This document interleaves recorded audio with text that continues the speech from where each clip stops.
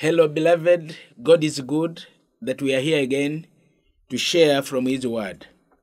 We thank the Lord for the opportunities that He gives us, that we always come before Him, and that we always share concerning what He has purposed for us, and that is His Word. And so we pray together. Heavenly Father, we thank you again for this moment that you are giving us to share from your Word. We pray that, Lord, you bless us as we think about a name that is good and what it does. We pray that, Lord, you enable us to live as a people that you want us to be, in the name of Jesus Christ our Lord. Amen.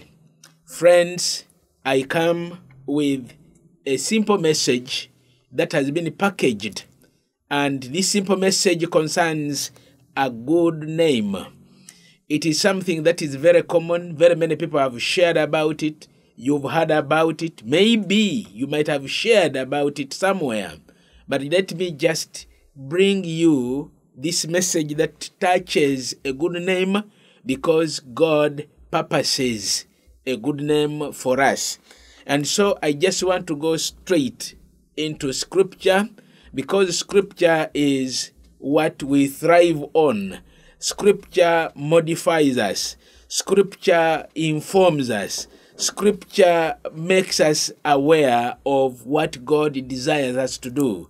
And in the scripture that I want to talk about is Proverbs chapter 22.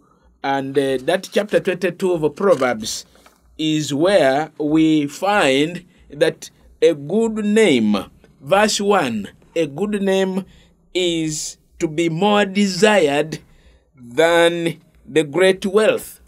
So the writer says a good name is to be more desired than great wealth. Favor is better than silver or gold. So the writer of the book of Proverbs informs us that a good name is better than wealth. A good name is better than riches. And someone can wonder, how can a good name be better than riches? People go out to work to get money. People get out to work to gain riches. But this man in the book of Proverbs says a good name is better than riches. And of course, writers say that the person who wrote this book of Proverbs is a wise man, the son of David, the third king of Israel, called Solomon. And actually, history has it that Solomon was the greatest in terms of riches, in terms of wisdom, in terms of reputation. And so Solomon, if it is true that he's the one who wrote it, then he says a good name is better than riches. The same writer in the book of Ecclesiastes, chapter 7, verse 1, the Bible says a good name is better than a good ointment. Call it perfume. Call it a sweet-smelling ointment. And the day of one whose death is better than the day of one whose birth. And so he brings in that element as well. But the issue this time round is a good name is better than riches. A good name is better than sweet-smelling perfume. Why is it better? Why does this writer mention that a good name is better than riches? Why does he mention that it's better than sweet-smelling perfume? You know, a good name speaks about one's integrity, speaks about one's reputation, and it speaks about the character that someone possesses. You may realize that actually someone can be rich, someone can have money, someone can have everything, children, and many, many other things, maybe positions in government or positions in the world. But this writer is emphasizing a good name that actually someone should possess. Now, why is a good name important? And so I come to mention about 3 or 4 things about a good name and implore us to strive, to struggle, to try our best to gain a good name. Number 1, that a good name provides stability. So if you are trusted, That trust is a stabilizing factor in relationships. Relationships break because of lack of trust. And so, a good name provides stability because it is trust itself. People will trust you. Your neighbors will trust you. Your children will trust you. If you are married, your wife will trust you, or your husband will trust you. At workplace, if you exhibit this, it is stability. People will trust you. And so it's a very great ingredient in a good name. Those whose name is tarnished, it is difficult to build trust again. The moment you tarnish your name, the moment you play about with your name and it is soiled, building it back again is very, very difficult. And so the reason why my anger goes to people who want to soil other people's name, even when they have no reason to do it, but the only reason is to spoil. And so when you build up your name, the Bible is saying a good name is better than riches. Where there is no trust in relationships and friendships, they don't hold.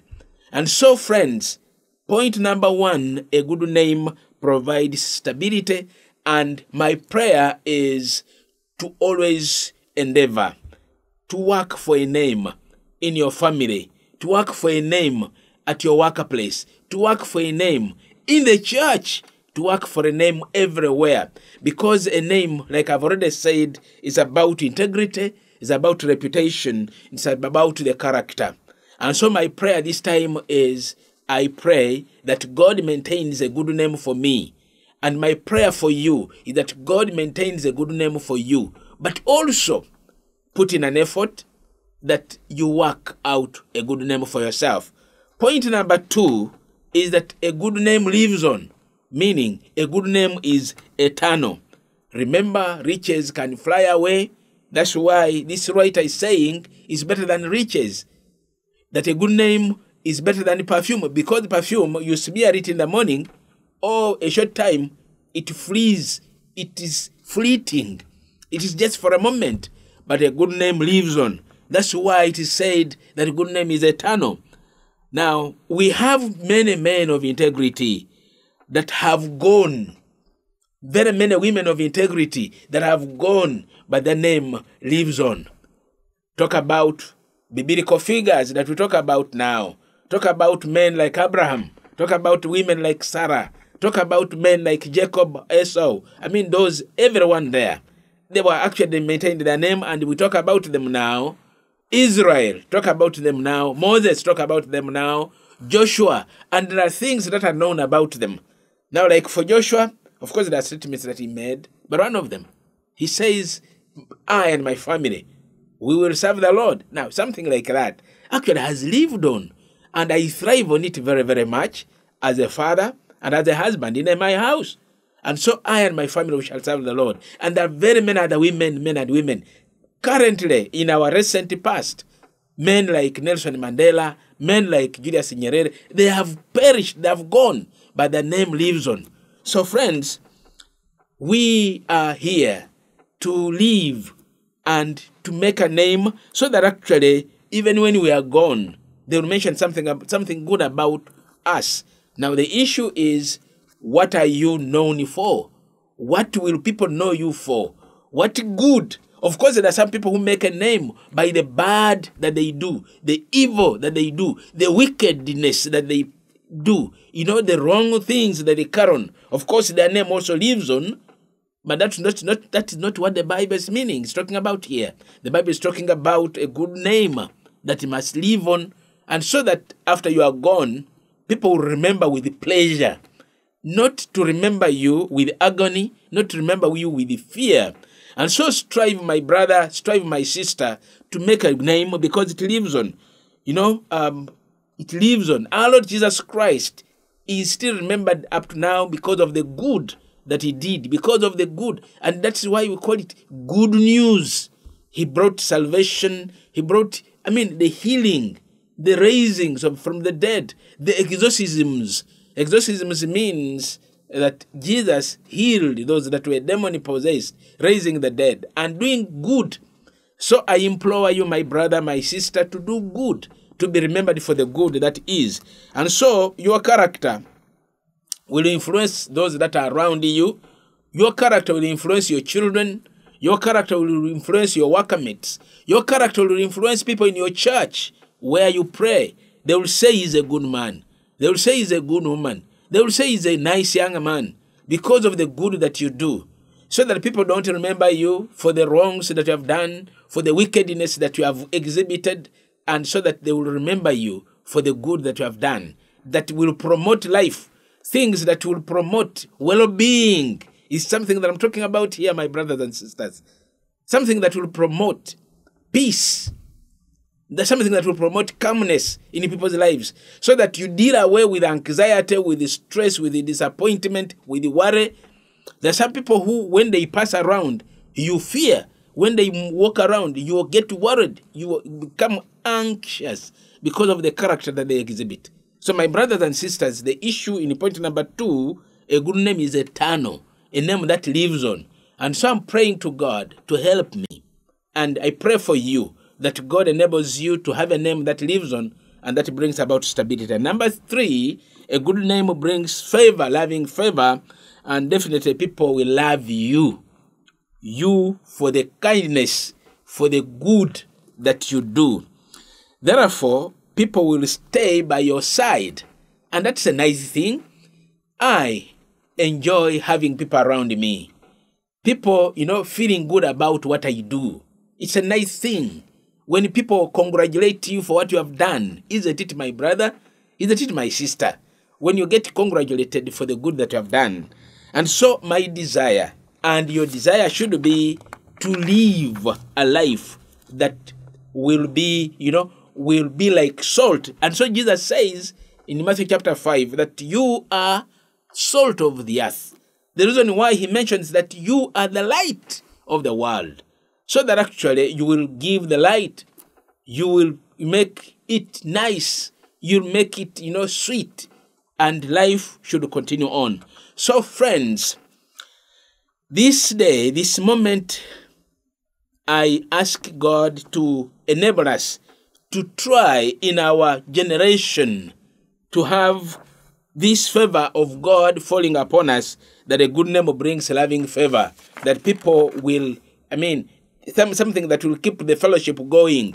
Because many times our fellowships, even in churches, disintegrate because of the things that we do and say. And so why should we lead to disintegration? Why should we lead to division? Why should we lead to, things that don't please God? Paul condemns division in the church at Corinth because people had gone, after personalities and things like that. Why must we? So we need to keep together. And so as I wind up, my brothers and sisters, in 1 Timothy chapter 3, verse 7, Paul mentions something that that energized me, that when you're a church leader, be it a pastor or a bishop or whoever, he says actually you must have a good testimony among those who are outside. It touched me very, very heavily. A good testimony among those who are outside. Let people talk good about you because of the good that you do, because of the nice words that you speak. So my friends, a good name is better than riches. So King David also said something, and all the people took notice of it, and it pleased them, as everything that David did was pleasing. Friends, let's work out something. In our generation, at our time, be you a father, are you a mother, are you a brother, are you a sister, are you a child, are you whoever, are you an employee, are you who, are you a leader? A good name is better than riches. A good name is better than sweet smelling perfume, because all these go away, but your name will remain, your name will stand, your name will testify.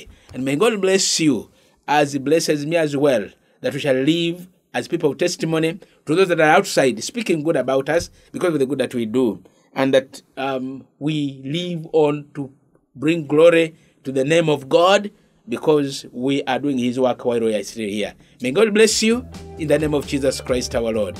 And we all say, Amen.